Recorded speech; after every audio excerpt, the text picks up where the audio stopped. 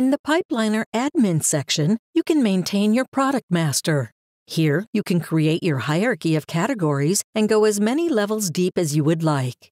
You can then create your products, and you can customize the fields that you see here for your products.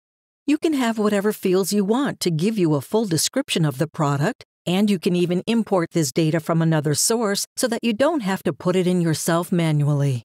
Finally, once you have data in here, you can create price lists.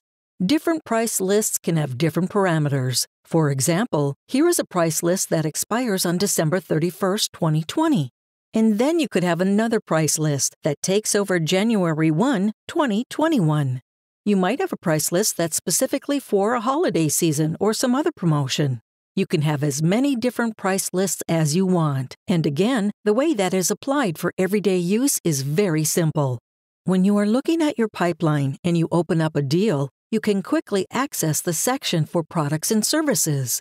Then you have the option right here to select your price list, or you could choose not to use a price list and manually input the pricing. Once you set up your catalog, you can easily import the data.